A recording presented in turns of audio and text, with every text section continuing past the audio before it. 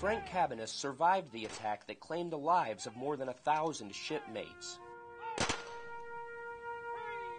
70 years later, the former Marine rejoined his fallen comrades when the USS Arizona Memorial became his final resting place.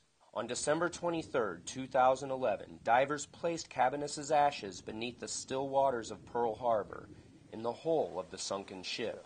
On December 7, 1941, Cabanis was part of the Marine detachment aboard the USS Arizona.